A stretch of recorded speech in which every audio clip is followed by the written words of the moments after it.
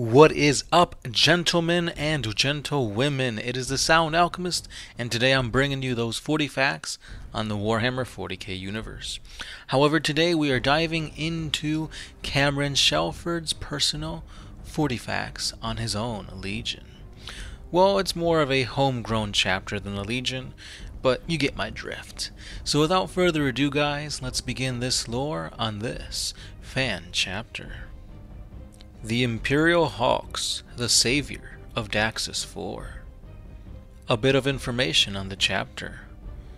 The Imperial Hawks are a non-codex compliant chapter with over 2,000 Marines in service, and in this there are always 1,500 full battle brothers and 500 scouts at any given time.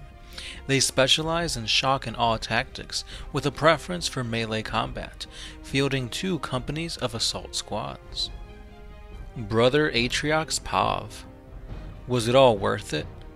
In the end, becoming one of the Emperor's holy angels of vengeance. Now the galaxy that despises us has lent me to believe that humanity has no right to exist with the fall of Cadia, and no sign of Lord Guilliman and his Ultramarines. The galaxy seems lost. The Imperial forces are stretched too thin, and they are struggling to hold back the tide. Do I desert? Do I fight? Do I lose hope? No, I will not. This galaxy belongs to us, to me and my brothers who are en route to an emergency call out to the Daxos subsector.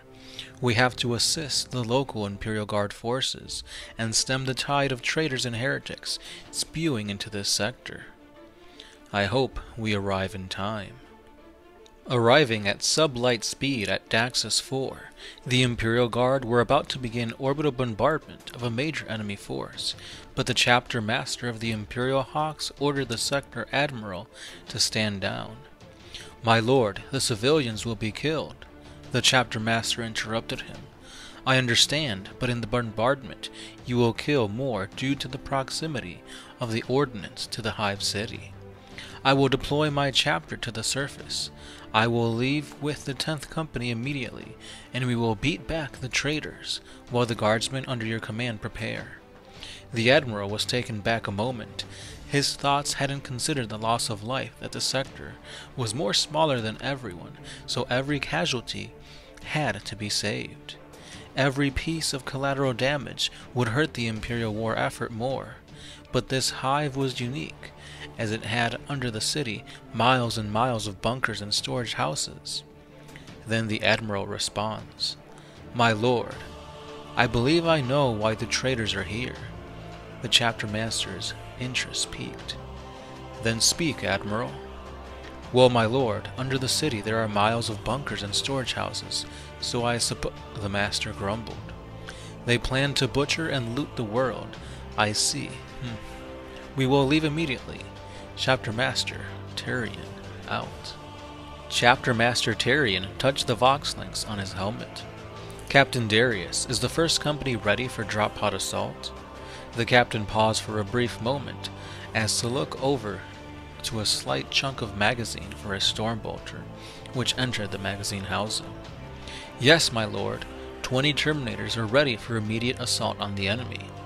The chapter master chuckled a bit, and then he said, "To get your drop pods and tell the entire company to equip for close quarters combat, and to leave all heavy weapons behind."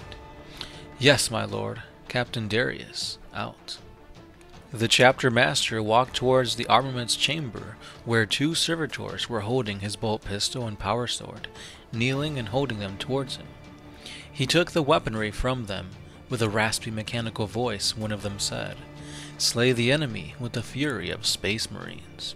As is the Emperor's will, they will fall." The chapter master looked at the servitor with a confused and surprised look. Under his helmet he replied, "His will be done." And he placed the pistol on his leg, the sword to his belt, and he walked towards the drop pod bays, escorted by the 10th Company assault squads, and 2 veterans from the company's elite squad. "Old friend, what foe are we facing on the ground?" the captain of the 10th inquired. From auspex and visual imagery form guardsmen on the ground, It is perhaps the Iron Warriors Traitor Legion, or an occult following from the populace. The chapter master thought of the words to use. The Eldritch Terrors from the warp, old friend. The two veterans looked back at their captain, who was not paying attention to them.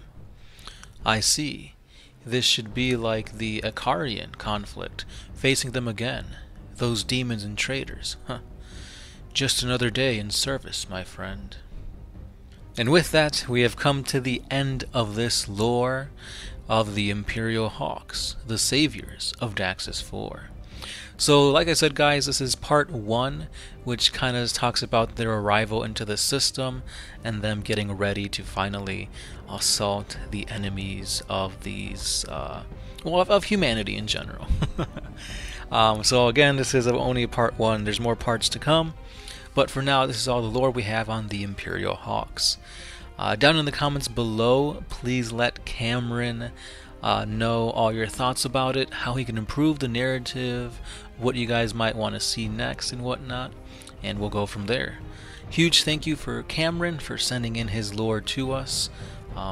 Again, guys, you can either send it to us at our email, onemindsyndicate1@gmail.com, or you can send it over to us on our Facebook page. Just send us a link on the messenger, and we'll see what we can do. We do get a lot of these, so forgive us if we don't get to yours in a timely manner. Sometimes it gets lost in the sea of multiple comments, multiple emails, but, just keep on trying, guys. And that's pretty much all I've got for you guys today. Please sit tight as we bring you guys more 40K videos each and every day. This is the Sound Alchemist, and I'm part of One Mind Syndicate, and I will see you guys tomorrow.